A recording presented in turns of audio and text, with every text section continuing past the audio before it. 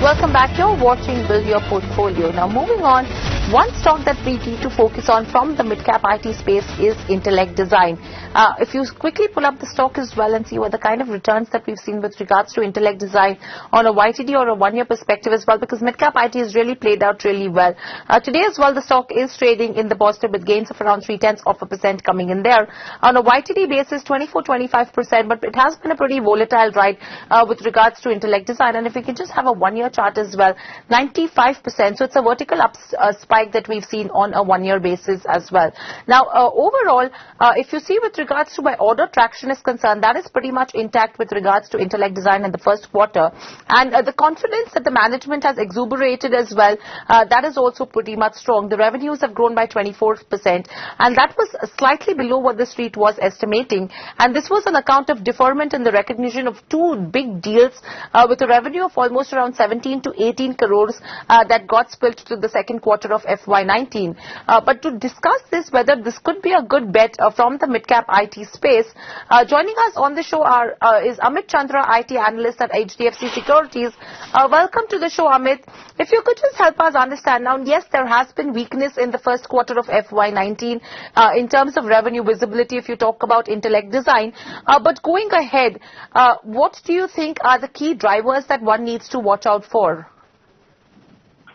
Yeah, so like if you see like typically for a product business, the quarterly variations are there. So we don't have to see the quarterly variations, but we have to see the bigger picture. The bigger picture is that the addressable market opportunity for these kind of what we call it like fintech companies is huge. So the addressable opportunity for Intellect is around $21 billion, and there is huge shift happening from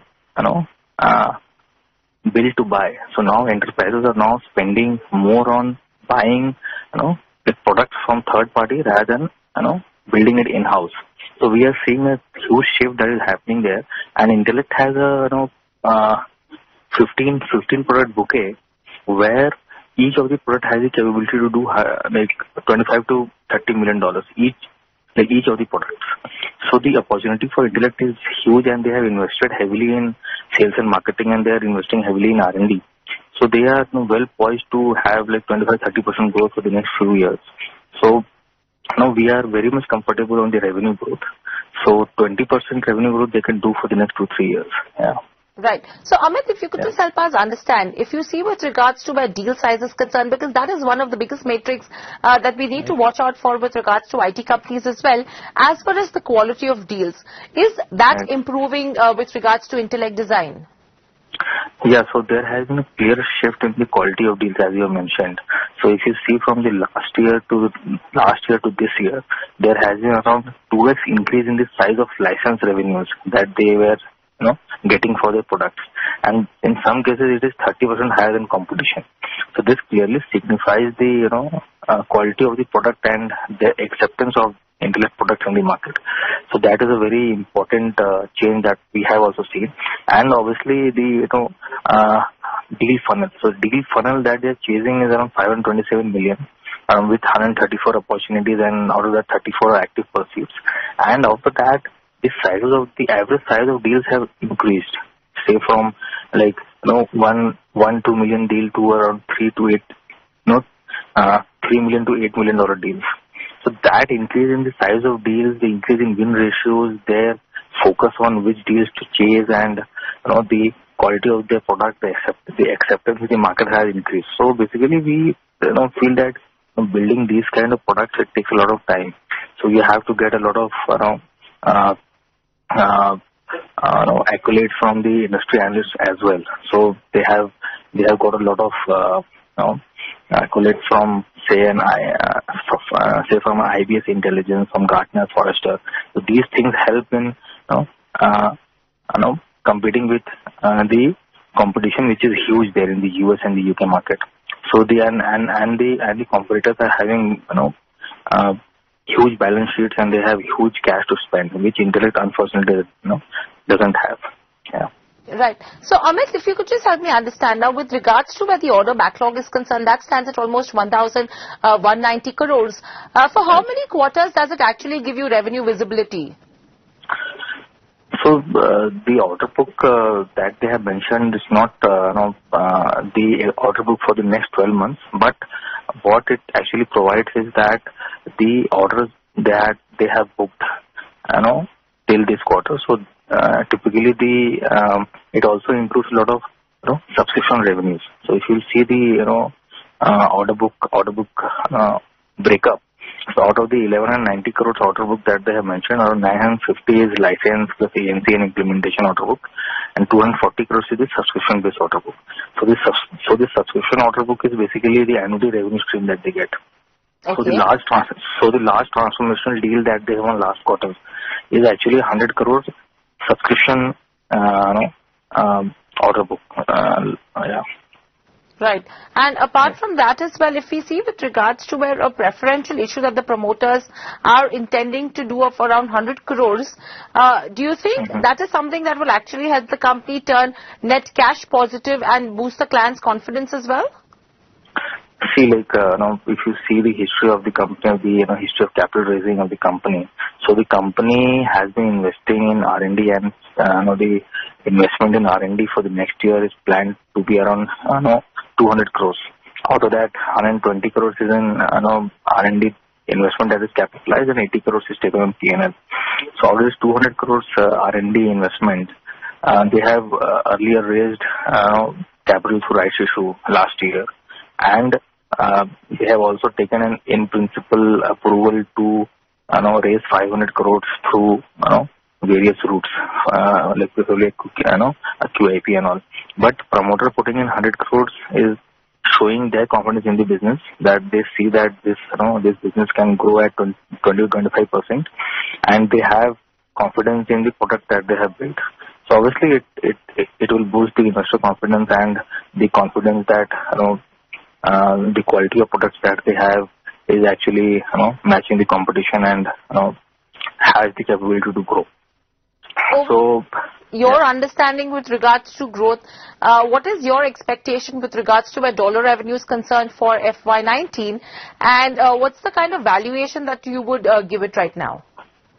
See, for FY19 we're expecting 17.5% growth, so that is $198 million we're expecting. And for FY20 we're expecting 20% growth. So the growth will be in the range of 17 to 20%. So and in terms of valuations, we are valuing the company at 2.2 times EV by sales.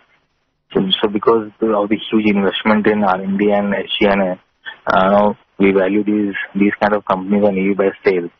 And if you see the comparable companies of Intellect, they all trade at very high valuations in the US and the European market. So all trade at say 6-7 times EV by sales. So we have taken 70% discount to that, and we are just valuing it at 2.2 times, and we are getting a target price of 285 rupees. Right. And Amit, if someone has to watch out for with regards to Intellect Design as a part of a portfolio, do you think an Intellect Design is a better bet from a 3 to 5 year perspective? Yeah, so obviously, you have to see the investments that they have actually made in the last few years to build that kind of product portfolio. So building a product portfolio is not an overnight exercise. You need to put a lot of investments. You need to have a vision for that, right? So now the investments are complete, and now now it's time to reap the benefits that the company has invested in the last 5 years. So now they have a portfolio of say 15 products, and these products are 100% digital products, cloud ready. And their acceptance has also increased in the market. So now they are winning license revenues. So now as they will win license revenues, then now we will see an expansion in the EBITDA margins also, because the license revenues directly flow into EBITDA because the cost you have already incurred. So now with the expansion in deal wins and more and more deal wins, the EBITDA margins will expand and the company will turn profitable. Right. So I think that it's the right time to invest, and we also have a buy rating in the company. Right. So Amit, 285 is your target price from a 1 year perspective. If someone has to look at the next 3 to 5 years, what's the kind of upside that an investor should watch out for? So currently we provide the target prices for 1 year. But, as I said earlier also, the company has the capability to grow say 20% to 25% for the next few years, because the kind of spending that we are seeing, that spending is not spending for the next 1 or 2 years. So at least 3 to 4 years visibility is there in terms of spending, and the enterprises are shifting their focus from in-house spending to outsourcing, like typically in the product space. And they have a wide range of portfolio. So that portfolio caters to a wide range of banking products, and they're totally 100% focused on BFSI. Right. And BFSI is a space where the spending is the highest on basically fintechs. Right. Yeah. All right, Amit. Pleasure speaking to you, and thank you for sharing your views. So buy rating coming in there, 273.33 is the consensus target price as well. And majority of the brokerages, BNK Securities, Spark Capital, MK Global, as well as the Phillip Capital, all of them have a buy rating, and the target price ranges from 250 rupees on the lower side to 320 rupees on the upside with regards to Intellect Design. And all the investments, as Amit has been mentioning, are expected to now start playing out for the company as well. But completely out of time, but that is a wrap on this edition of Build Your Portfolio. Thanks for watching, and lots more lined up on the other side. Please stay tuned.